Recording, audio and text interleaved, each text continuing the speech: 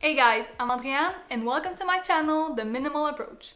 On today's video, we'll be sewing a sweatshirt by Burda, the pattern 6602, and I'll be doing model D. So as usual, the first thing we do is we place the pattern on the fabric and we cut the fabric. In this case, I bought 3 meters of French terry at Delyla, which is a fabric shop in Montreal. And I tried to fit both the sweatshirt top and the sweatshirt pants. So let's see how it goes.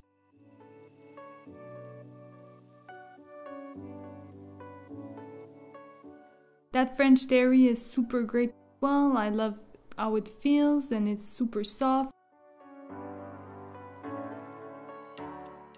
The Burda sweatshirt has only 4 pieces. So you have 1 back, 1 front, 1 hood, and 2 sleeves.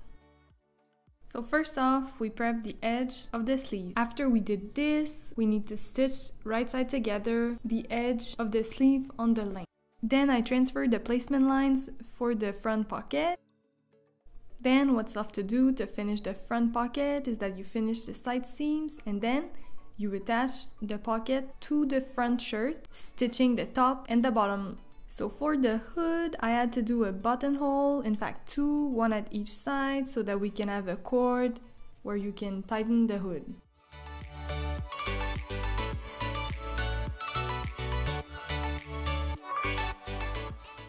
To make sure I don't overcut the buttonhole, I always use a needle that I place at one edge of the buttonhole, and then I use my seam ripper to open the buttonhole. Next step is to place the hood right side together and stitch all around.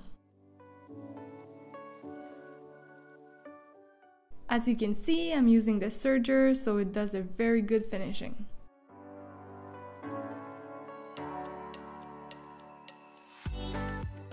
After this, what's left to do is to attach the sleeve on the shirt and then to stitch together the side of the sweatshirt.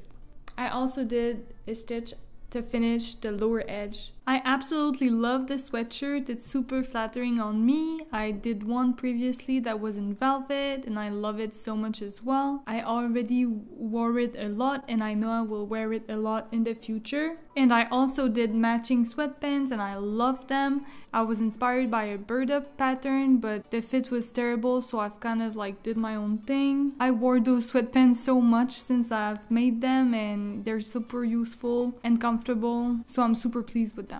Thank you guys so much for watching. I hope you guys enjoyed. If you did, give it a thumbs up, and if you like the channel so far, please subscribe. If you ever did a sweatshirt and you liked it or not, please comment down below and tell me about your experience. And I'll see you in the next sewing video.